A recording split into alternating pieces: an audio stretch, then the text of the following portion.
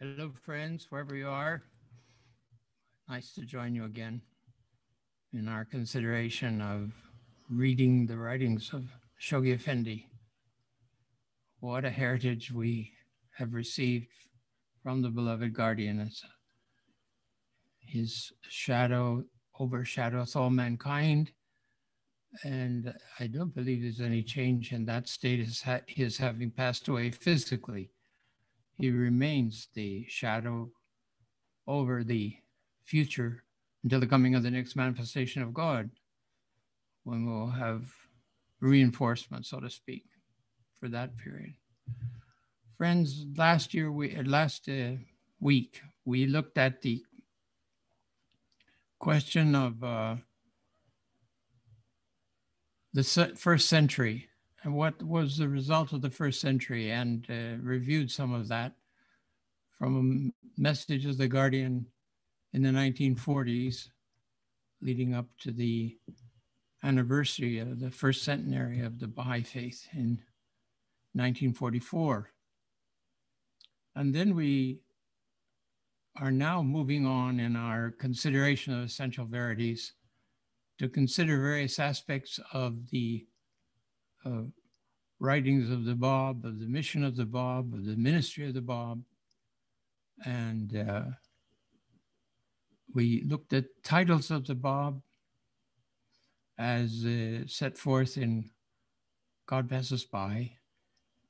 And this morning, we're looking at the first of several documents that I've got lined up here, which is a resume by Shoghi Effendi in Promised Days Come of the progressive stages of the ministry of the Bab.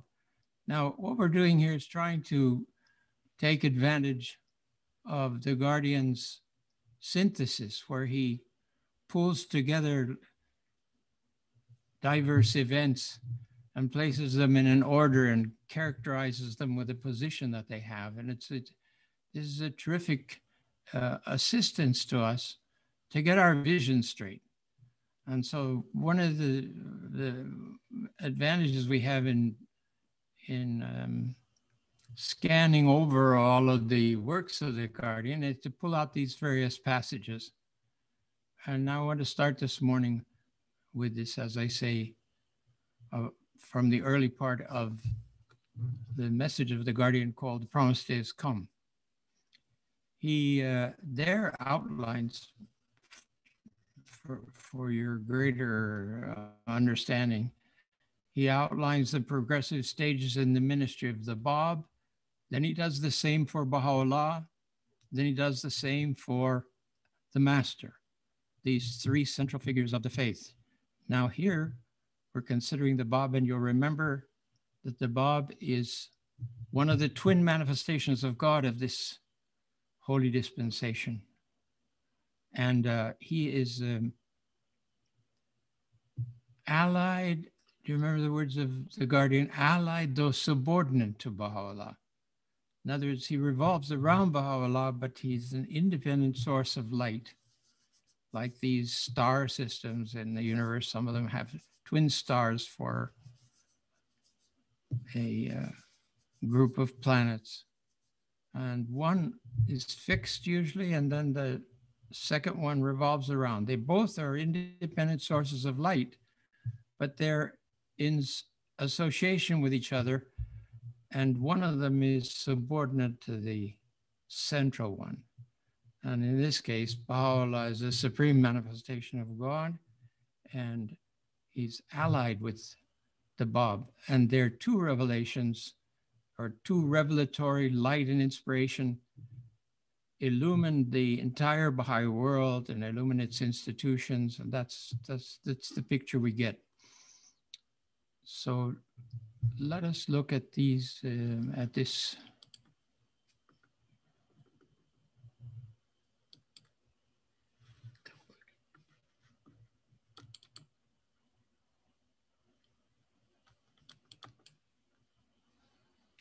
All right, does this come up now for you? Progressive stages of the ministry of the Bab.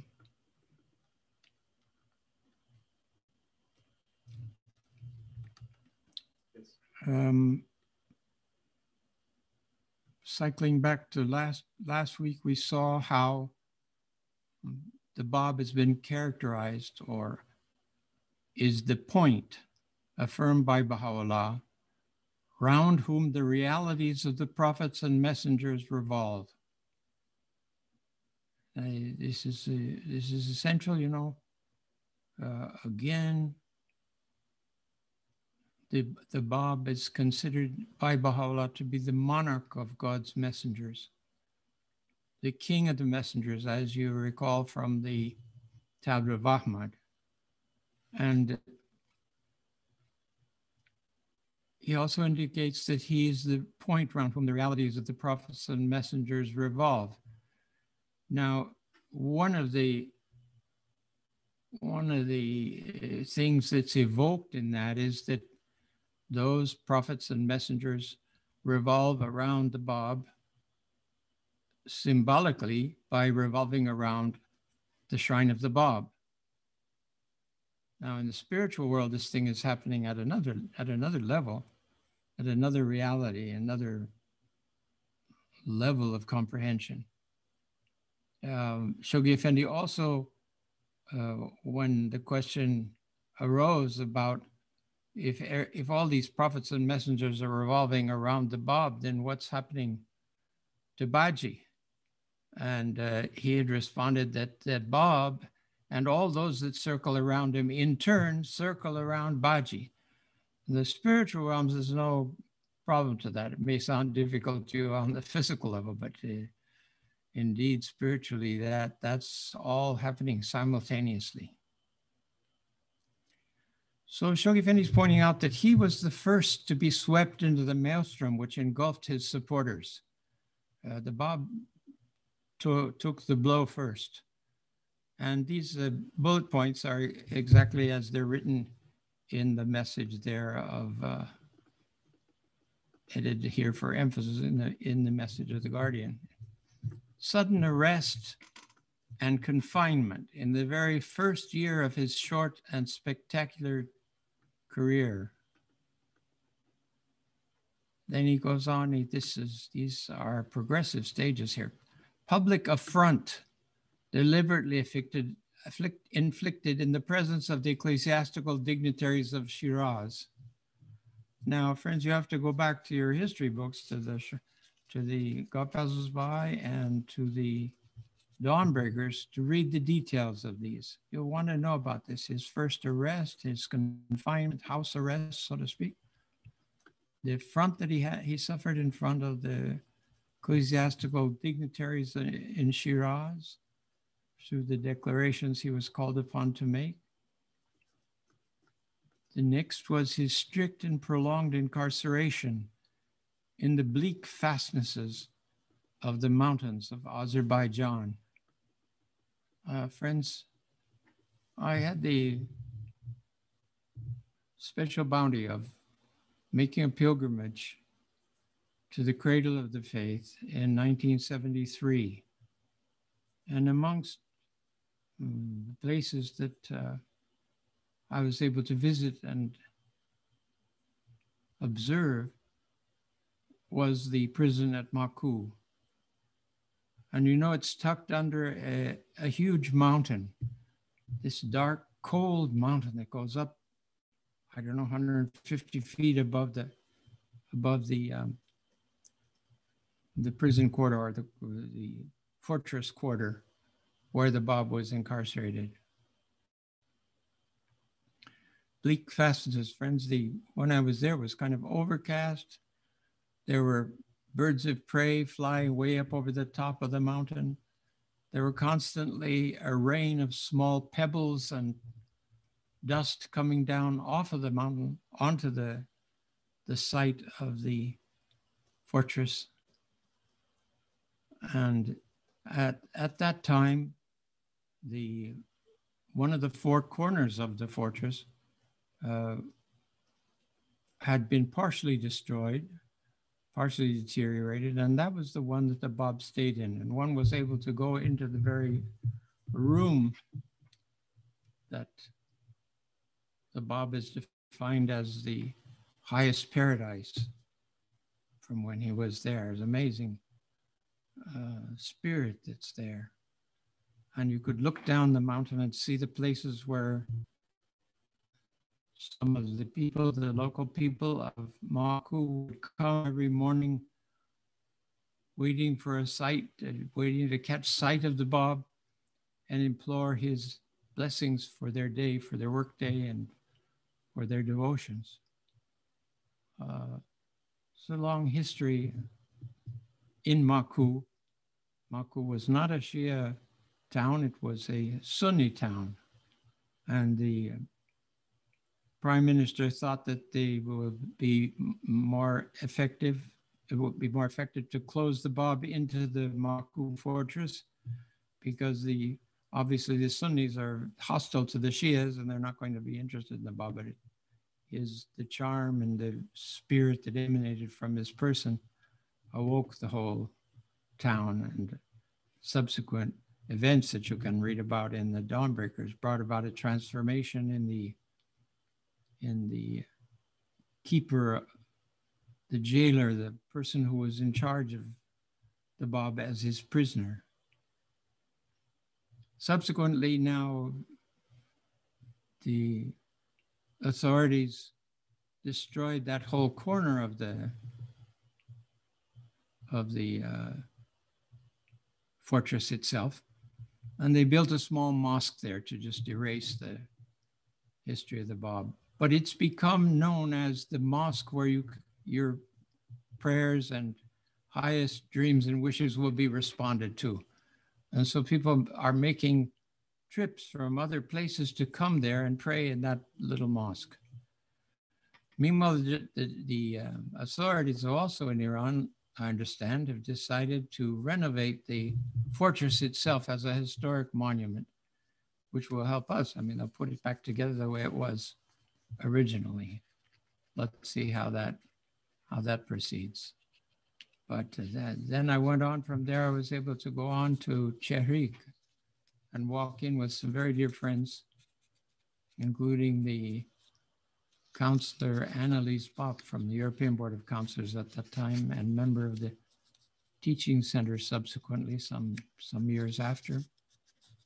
We got all the way to the foot of the place where the fortress of Chehrik was.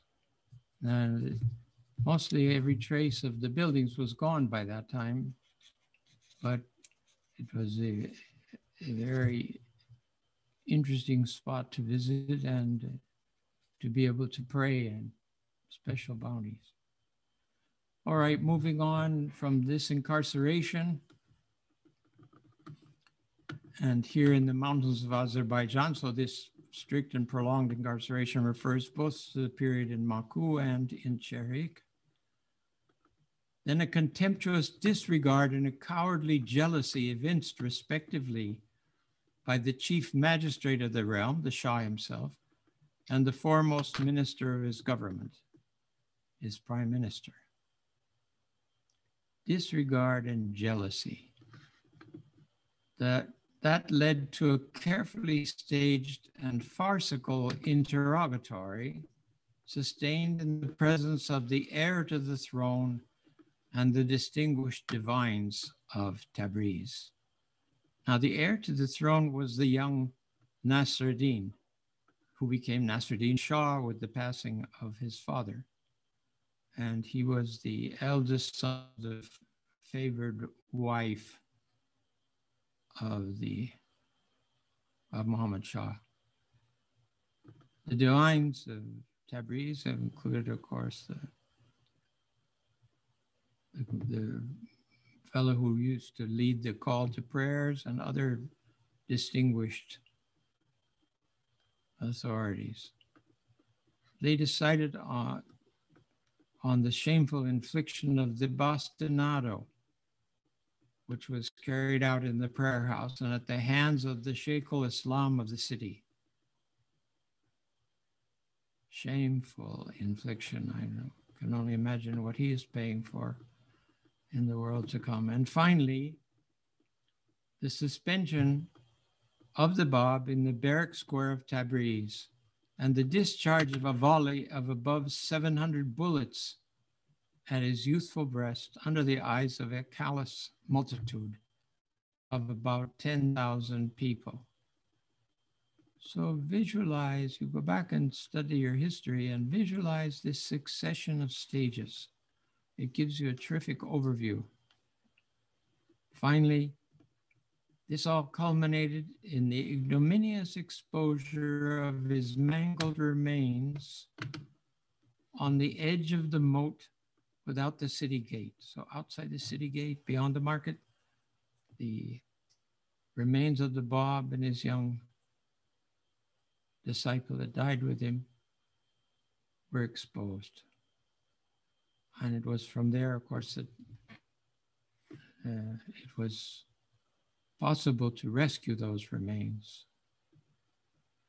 These were the progressive stages in the tumultuous and tragic ministry of one whose age inaugurated the consummation of all ages and whose revelation fulfilled the promise of all revelations.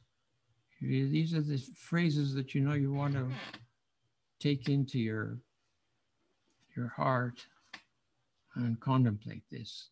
The consummation of all ages. A revelation, one whose revelation fulfilled the promise of all previous revelations. Everything in recorded religious history came to a point with the martyrdom of the Bab.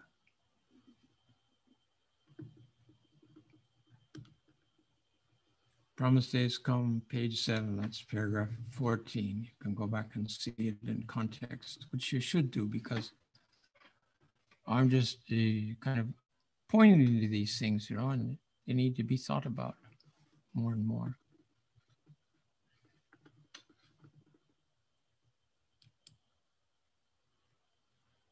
See if I can bring up the next document here. There we go, centenary of the martyrdom of the Bab. Now, moving on from the view of the century, the first century of the Baha'i Faith, that is 1844 to 1944, we now have another look, another take of the image of the sign of God on earth. At the time of the centenary, the first centenary of the martyrdom of the Bab in 1950, he addressed the American friends who were gathered at the house of worship with a terrific message, a historic message, which again looks at the influence of the Bab on those 100 years since his martyrdom. So we're going to look at this a little bit. His message starts off, his own words here. Moved to share, this is in Kabylese, friends, so some of it sounds truncated, but it's not really. You have to think through it. It's complete enough. Moved to share with assembled representatives of American Baha'i community, gathered beneath the dome of the most holy house of worship in the Baha'i world. Feelings of profound emotion evoked by this historic occasion of the worldwide commemoration of the first centenary of the martyrdom of the Blessed Bab, prophet and herald of the faith of Baha'u'llah, founder of the dispensation marking the culmination of the 6,000-year Adamic cycle. The culmination. An inaugurator of the 5,000th century Baha'i cycle. Oh, he really situates us right in the middle of all of this. Now, friends, looking back here, it says the dome of the most holy house of worship in the Baha'i world. Ask yourselves, why was it the most holy house of worship in the Baha'i world? There was another one that had been built previously in Ishkabad. This became also the mother temple of the Baha'i world. although it was the second. Why is that? The answer, I think you'll find to both of those in the presence, the physical and spiritual presence of Abdu'l-Baha at the occasion of the groundbreaking on the property where this house of worship was built. And it's because of his influence that this house of worship is not only a holy place, a sacred holy place, but is a shrine of its own sort in the United States.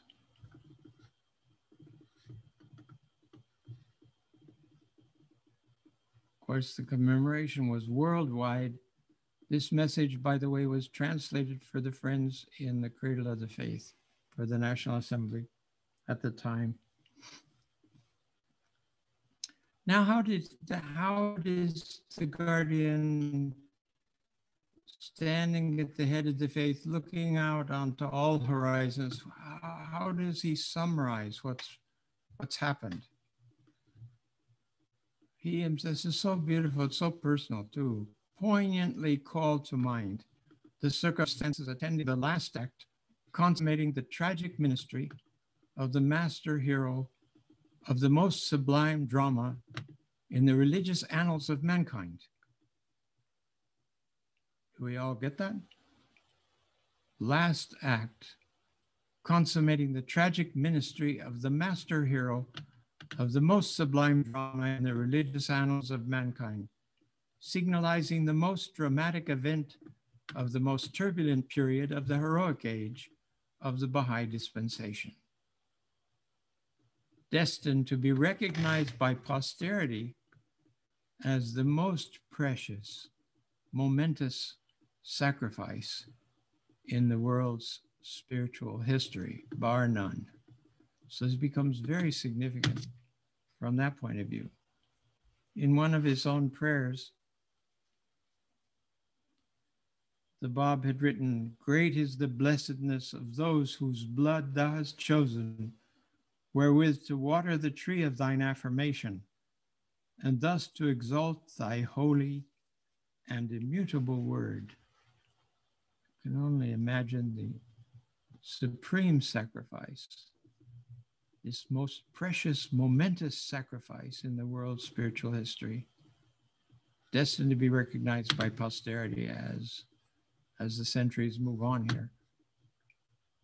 Then he goes on, recall the peerless tributes paid to his memory by the founder of the faith, acclaiming him monarch of God's messengers. And again, the primal point around whom the realities of all the prophets circle in adoration. He says that he himself is profoundly stirred by the memories of the agonies the Bab suffered, the glad tidings he announced, the warnings he uttered, the forces he set in motion, the adversaries he converted, the disciples he raised up, the conflagrations he precipitated, the legacy he left of faith and courage, the love he inspired. All these different facets of the Bab's ministry, as highlighted here by the guardian of the faith. Worth pausing in our meditations, in our consideration of these passages, and recalling what may this have referred to. If we don't know much about Baha'i history, it's going to be hard for us to know. But if we delve into Baha'i history and into the Dawnbreakers, we will understand about these agonies something. The glad tidings he announced are in his writings. We have this volume of the writings of the Bab that we can look back into. warnings he uttered, forces he set in motion. These also reviewed, some of these have been reviewed in this very work, The Promised Day Has Come.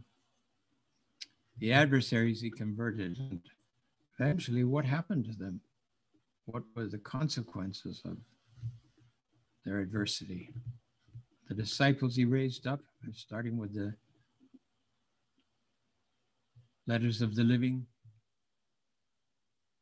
and other categories of believers who registered after them as the supporters and followers of the Blessed Bob.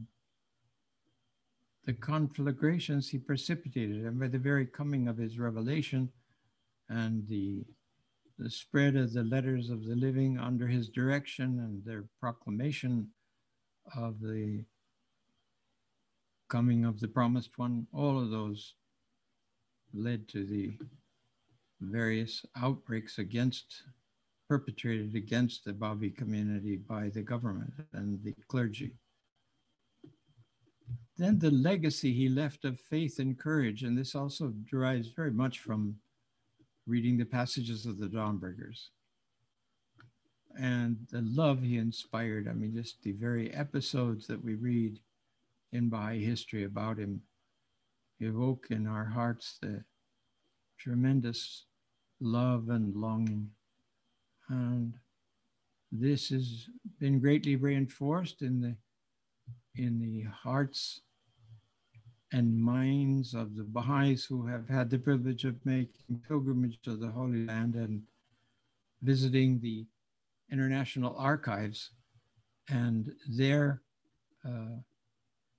witnessing the portraits of Baha'u'llah and the Bab, and particularly this portrait of the Bab, which shows such majesty, but also meekness and humility. It's an amazing image of the Bab.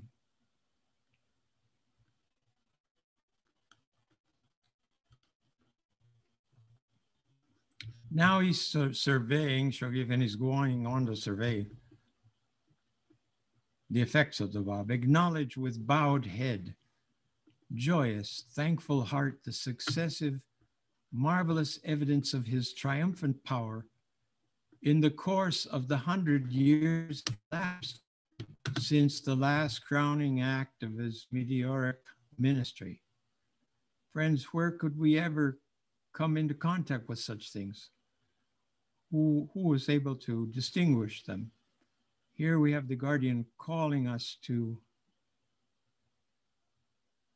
examine, review the marvelous evidences of this power during the course of 100 years since the martyrdom of the Bab.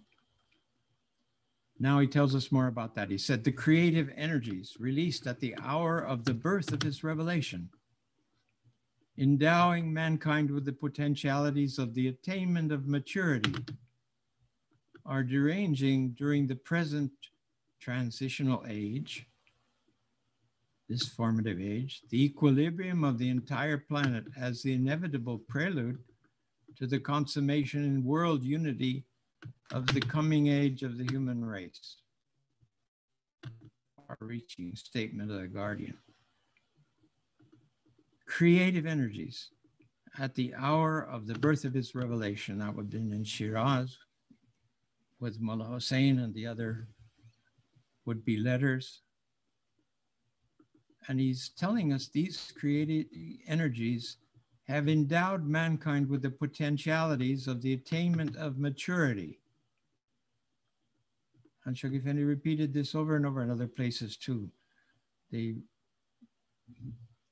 dawn of the Baha'i faith through the declaration of the Bab released energies that ensured that mankind was going to attain maturity. Now, those energies, with the potentialities of our attaining to maturity, the maturity being centrally expressive in the unity of mankind, he said these energies are deranging You understand the meaning of the word deranging, deranging the equilibrium. They are deranging during the present transitional age, this formative age. That's an alternative title for the formative age, age of transition, transitional age. The equilibrium of the entire planet. No place is going to escape the influence of these creative energies, and nor has it escaped. And this is happening now, the derangement of the world. And he says that this is, he identifies this as the inevitable prelude. No way around it. This derangement of the equilibrium of the planet. Inevitable prelude to the consummation in world unity of the coming of age of the human race. My goodness, friends, look where this is going. And inevitable prelude to the inevitable consummation in world unity of the coming of age of the human race.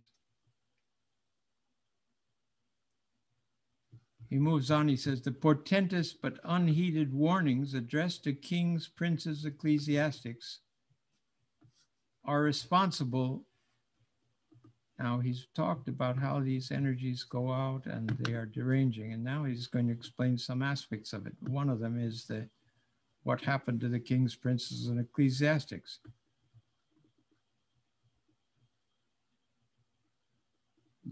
So amongst his creative energies were these warnings.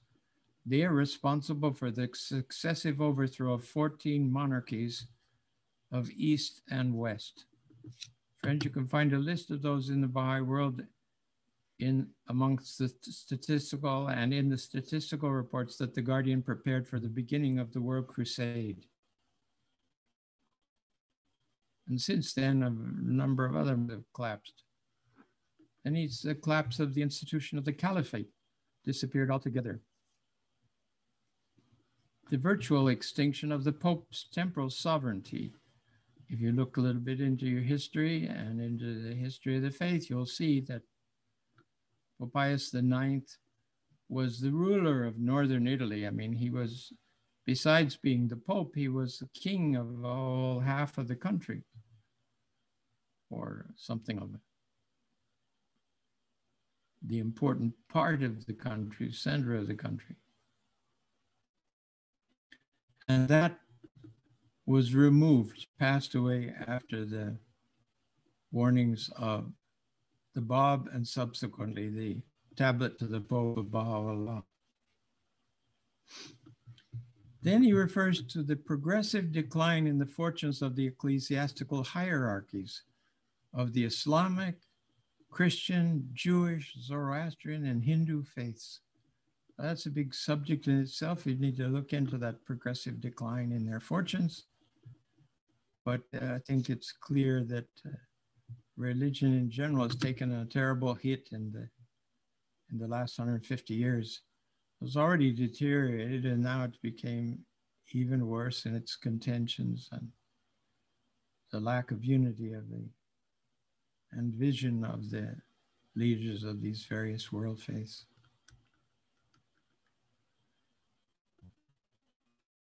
Then he goes on to say the order that the Bab eulogized and announced in his writings. And this is something we're going to get back into when we come to the dispensation later.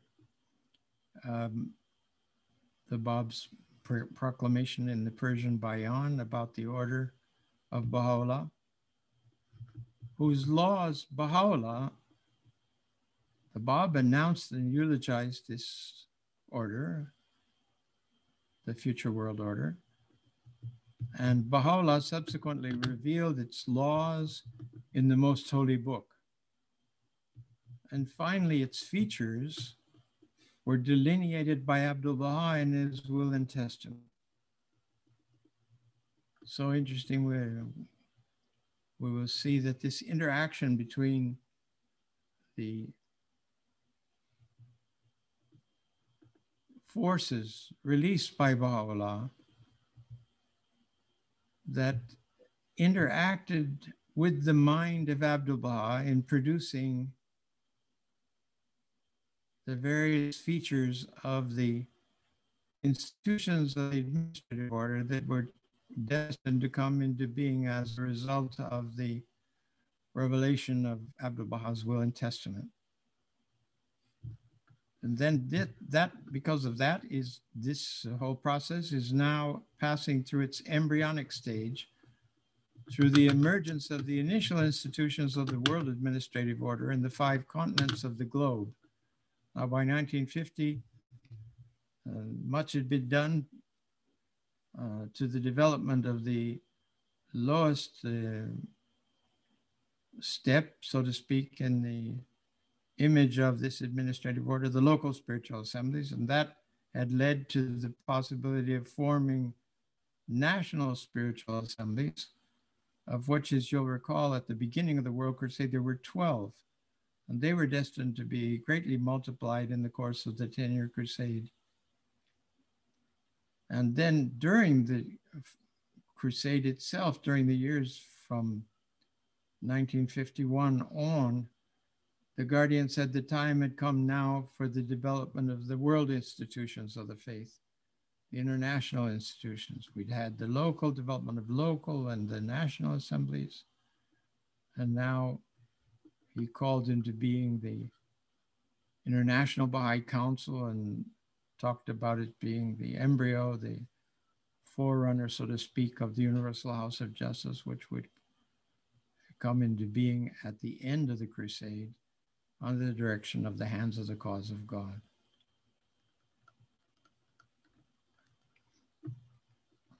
The clarion call sounded in the Qayyum al-Asma, summoning the peoples of the West to forsake their homes and proclaim his message, was nobly answered by the communities of the Western Hemisphere, headed by the valorous, stalwart American believers, the chosen vanguard of the all-conquering, irresistibly marching army of the faith in the Western world.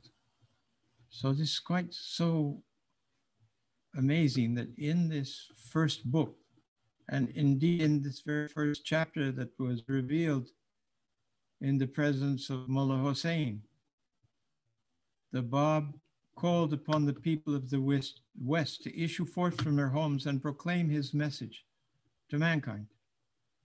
This was subsequently answered, nobly answered, he says, by the communities of the Western Hemisphere, headed by the valorous, stalwart American believers, who he characterizes as the chosen vanguard of the all-conquering, irresistibly marching army of the faith in the Western world. Now, friends, why were the Americans so important in this? If you've been reading The Advent of Divine Justice, and many friends I know have gone back to read that, and the House of Justice has recommended, that's one of the things that we should carefully study. And we see that it was not because they were so great, but because they were representative of the most materialistic center of materialism in the world, and very wedded to their material well-being and their material things. And to show the power of faith from Baha'u'llah and Abdu'l-Baha, there were progressive calls on the American people and the American believers in particular to arise and carry out the divine plan, which Abdu'l-Baha had established with the revealing of 14 tablets called the Tablets of the Divine Plan.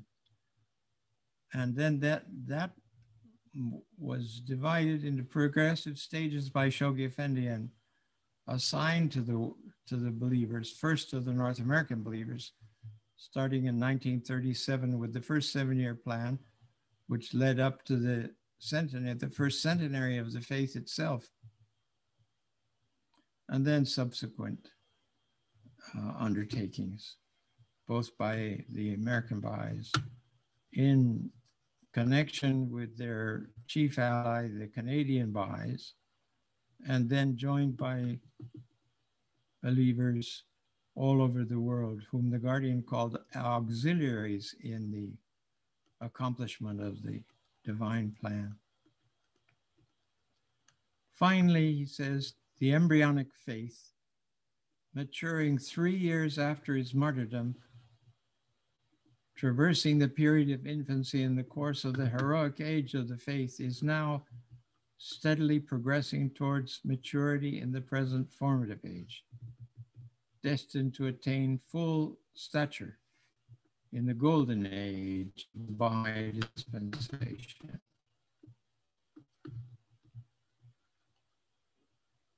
So we see the Bab was martyred in 1853 and 50-53 period. His faith gained maturity through the calling of Baha'u'llah to his prophethood, to his station as a manifestation of God, while he was in the Syed Chal, imprisoned in the Syed Chal. It's then the faith, because we're referring back to the faith, which is, of course, the joint faith of the Bab and Baha'u'llah. It's traversed the period of infancy in the course of the heroic age of the faith, and is now steadily progressing towards maturity in the present formative age. And that's destined to lead to a full stature, the appearance of the faith in its full stature in the golden age of the Baha'i dispensation. And finally, lastly, the holy seed of infinite preciousness, that is the Bab's reality itself, holding within itself incalculable potentialities, representing the culmination of the centuries-old process of the evolution of humanity through the energies released by the series of progressive revelations, starting with Adam and concluded by the revelation of the seal of the prophets, marked by the successive appearance of the branches, leaves, buds, blossoms, and plucked after 6 brief years by the hand of destiny, 1850, ground in the mill of martyrdom and oppression. But this seed, having been ground in this way through martyrdom and oppression, yielded the oil whose first flickering light cast upon the somber subterranean walls of the Syed Chal of Tehran, out of the heart of Baha'u'llah, whose fire gathered brilliance in Baghdad and shone in the full resplendency in its crystal globe in Adrianople. We see the growing rise of the Sun of Truth in Baha'u'llah's ministry, whose rays warmed and illumined the fringes of the American, European, Australian continents through the tender ministerings of the center of the covenant. So Abdul Baha, through his influence, propagated these rays through his chosen disciples, through those that arose to visit all these different places in those continents, and whose radiance, he now tells us, is overspreading the surface of the globe during the present formative age. These were things that reached these continents still during the heroic age, during Abdul Baha's ministry. Then under the Guardian, the radiance was spread out over the whole surface of the globe in the formative age. And now that radiance, that same light that had been infused by God into the world through these twin manifestations, and whose light had been spread, diffused over the whole face of the planet, now were to witness the full splendor it's destined in the course of the future millenniums to suffuse the entire planet. So again, we have this infusion, diffusion, and suffusion of the divine light in these various stages of the development of the work of the cause. This has all been extracted from a message of Shoghi Effendi that you find in the book Citadel of Faith, page 80, July 4th, 1950. Friends, now we need to go to what turns out to be an elaboration by Shoghi Effendi of the station of the Bab, and a clarification and illumination with respect to what that station is. The Baha'is in the time of the Master, they knew about the Bab, but mostly they thought of him in terms of the way they understood John the Baptist served the interests of Jesus Christ, which has a parallel, but it's not entirely clear from the Gospels what that parallel was. In the Quran, John the Baptist is affirmed to be a prophet of God, a messenger of God with his own laws, one of his laws being that of baptism, which Christ himself submitted to. So earlier we saw that the Bab was the herald of the faith and prophet, herald and prophet of the faith of Baha'u'llah. This is not herald, sometimes he's called the martyr prophet, but we want to understand that these are two different functions. And as we will see as we move through this material, which is from the dispensation of Baha'u'llah now, from the World Order of Baha'u'llah letters, we will see how important that the Bab's function as a prophet was more important than his role as a herald. So if you have your books, you can find it there. We've got it broken down on the screen just to point out a few of the singular aspects of terrific interest. The Guardian had, in two previous World Order letters, he'd raised the question of the station of the Bab and how important the Bab was. And we'll come to a prophecy which he repeated twice in those letters, where in Islam he said that all knowledge was divided into 27 letters. And up to the appearance of the Bab, the contribution of all the previous manifestations of God were two of those, the equivalent of the 27 letters. And that the Bab himself and the age in which he's delivered his message, along with Baha'u'llah, you remember that Baha'u'llah calls him my own previous manifestation. The Bab and Baha'u'llah are identified, of course, in spiritual reality. They're singular.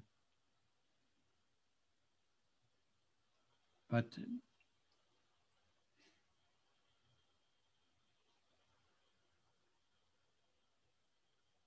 we see now that the Guardian is stressing the Bab, inaugurator of the Babi dispensation, which is a dispensation that runs parallel with the Baha'i era. The Baha'i era takes in but he's fully entitled to rank as one of the self-sufficient manifestations of God. Now we go back, hark back to the Kitab-i-Gan, where Baha'u'llah says that there are two kinds of manifestations, and the manifestations endowed with constancy are the manifestations that have been called upon to deliver the law of God. And there are other manifestations that appear on their shadow, prophets that appear in the shadow of those messengers, who propagate and promulgate, elaborate on the laws that the prophets endowed with constancy have brought. And the Bab is one of those self-sufficient manifestations of God, that he has been invested with sovereign power and authority and exercises all the rights and prerogatives of independent prophethood, is yet another fundamental verity which the message of Baha'u'llah insistently proclaims and which its followers must uncompromisingly uphold. So far from reducing the role of the Bab, who comes in as a culmination to the whole Adamic cycle of manifestations of God, his sovereign power and authority is clear, and he has his own independent prophethood. And we shouldn't just reduce it again as to a herald, being a herald. That he is not to be regarded merely as an inspired precursor of the Baha'i revelation, that in his person, as he himself bears witness in the Persian Payan, the object of all the prophets gone before him has been fulfilled. And he states that this is a truth which I feel it my duty to demonstrate and emphasize. As I say in several previous World Order letters, Shoghi Effendi has already shown the comparative greatness, the magnitude of the content of the revelation of the Bab as compared to the whole line of prophets in the Adamic cycle that had produced 2 of the 27 letters, and he produced the likeness of the other 25. Nothing. It's so amazing, the difference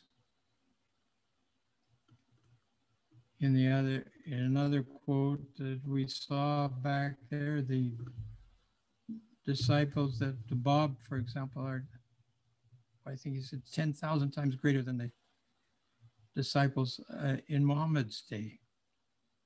And that's because of the greatness of the message which the Bab has brought and the truths that he's revealed.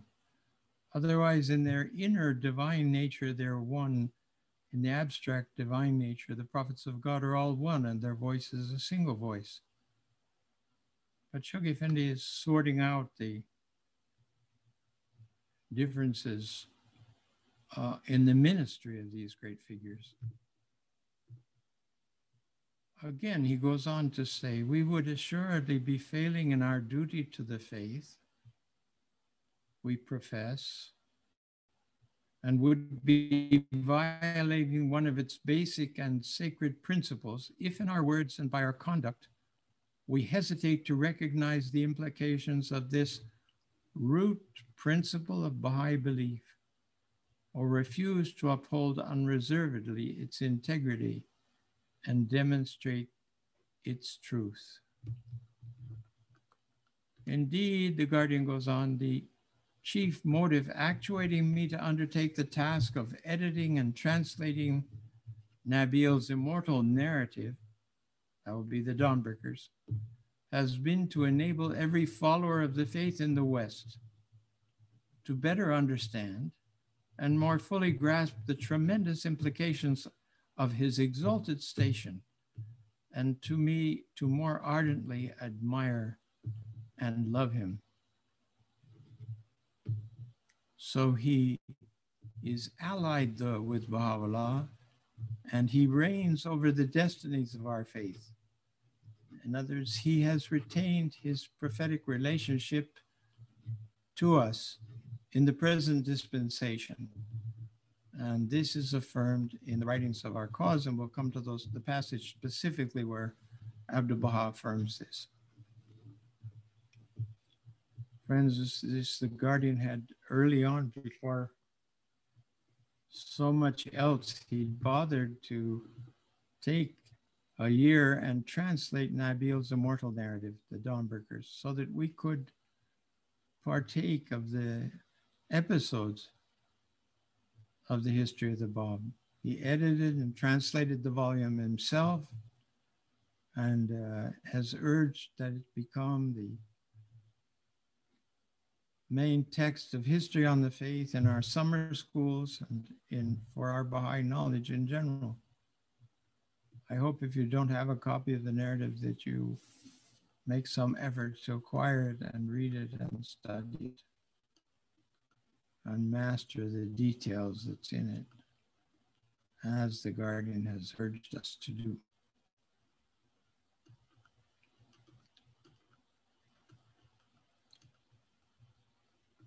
Continuing on from the dispensation, there can be no doubt that the claim to the twofold station ordained by the Bab, or ordained for the Bab by the Almighty, a claim which he himself has so boldly advanced, which Baha'u'llah has repeatedly affirmed, and to which the will and testament of Abdu'l-Baha has finally given the sanction of its testimony. This claim constitutes the most distinctive feature of the Baha'i dispensation, something that characterizes it from all the other dispensations, and that is that at the center of our cause we have twin manifestations operating simultaneously in their blessing and influence on the development and growth of the believers and of the cause. It is a further, the Guardian goes on, it is a further evidence of its uniqueness, a tremendous accession to the strength, to the mysterious power and authority with which this holy cycle has been invested. This day is not an ordinary day. This is the day of God par excellence. And though we don't always stress this, we should, in our teaching work, we should be acquiring as clear, as fresh a vision of it in our own relationship to these twin prophets who are at the center of our prayers, so that we can partake and rejoice in this very distinctive feature that he mentions here, and not that it should escape us in any way. So indeed, the greatness of the Bab consists primarily not in its being the divinely appointed forerunner of so transcendent a revelation, but rather in his having been invested with the powers inherent in the inaugurator of a separate religious dispensation, and in his wielding to a degree unrivaled by the messengers gone before, the scepter of independent prophethood. What are the implications of Baha'u'llah saying that the Bab is the monarch of God's messengers? What are the implications of the role he will play in the concourse on high? Shoghi Effendi, at one point, he draws a visual image in one of his messages to the East, where he talks about Baha'u'llah seated on the throne of glory and the Bab seated on his right, and Abdu'l-Baha seated at his feet. And then he names the subsequent ranks of messengers of God and the prophets and their holy ones and the martyrs and so on that form the concourse around them. Amazing message. See if I can dig up a translation of that for use here later on. Okay, now somebody might come up with an objection.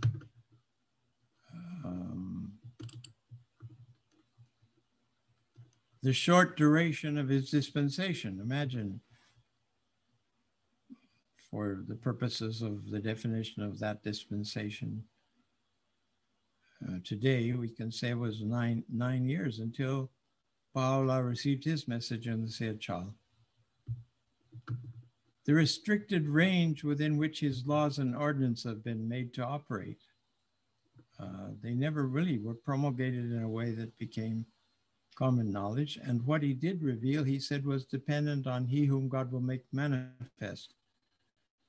This is provided for him so that he doesn't have to take time away from warbling on the branches of the tree of eternity. Verily, verily, I am God and there is no God but me. An astounding statement.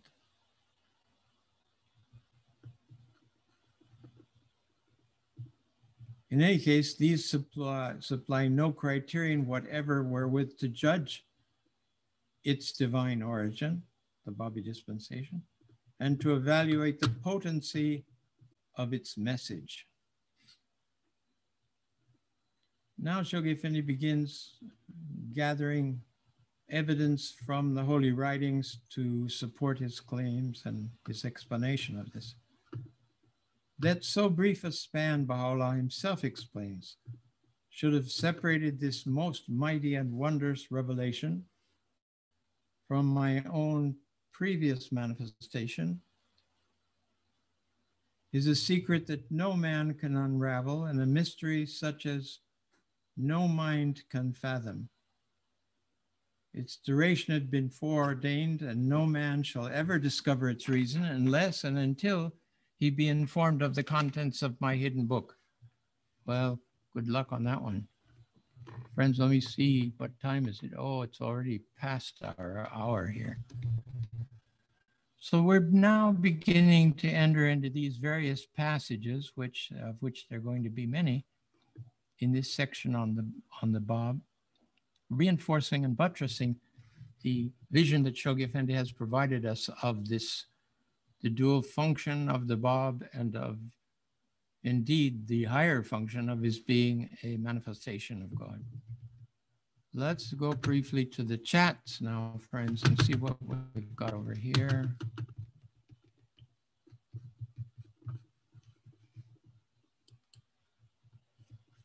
All right. This has been an interesting week with the passing of our loved ones, former colleagues. You've been informed of all of those from the messages from the World Center.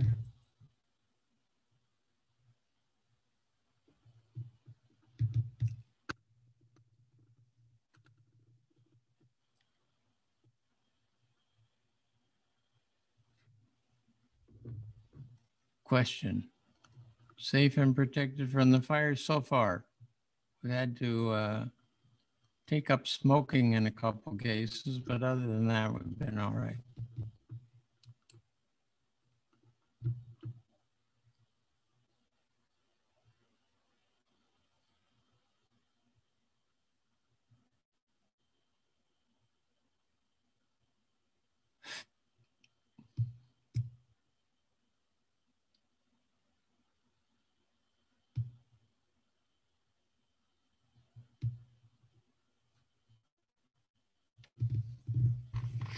Well, there's some questions here about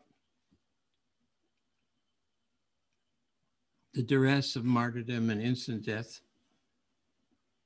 Friends, when the persecution, after the Iranian Revolution, when the persecution turned on the Baha'is again and was causing multiple deaths, I mean, we're talking about several hundred key Baha'is were eliminated. Most of them just disappeared. You don't know what's happened to them. Later on, we hear about how they were sequestered and shot and martyred, right, very shortly after they were taken. But all of that sent breezes of clarity into the lives of Western Baha'is. That I'm alive and I belong to a religion whose followers in one of the countries of the world are being picked out and eliminated being killed with no due process of law or such and such. And inevitably, all of us from the West had to ask ourselves, am I ready for, would I stand up against this kind of treatment if I were asked to affirm the faith and never deny its reality, never deny its truth? It was a very sobering time. And with all these messages we send out about who was being killed, how many were killed, how many martyrs, how many imprisoned, and so on, the House of Justice occasionally received a message back from some of the friends that said, this is so depressing. Can't you send us some, you have to keep sending these very dark messages, you know? Can't you send us something uplifting? I mean, meanwhile, we were, you know, in a bath of tears in the Holy Land getting these messages because you didn't know in the morning when you got to your desk what new calamity was there. Very difficult on those of us that knew the friends who were being sequestered and martyred.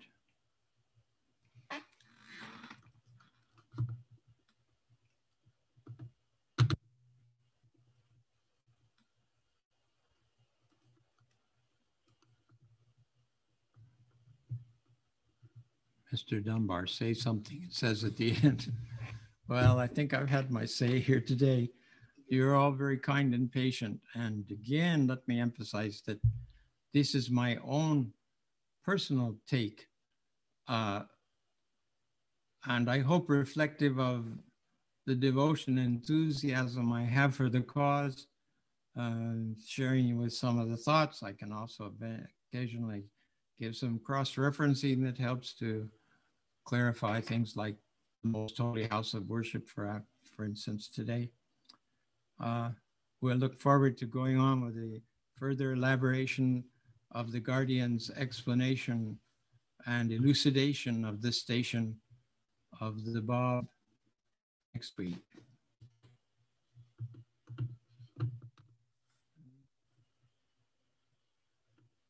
Some more? Huh?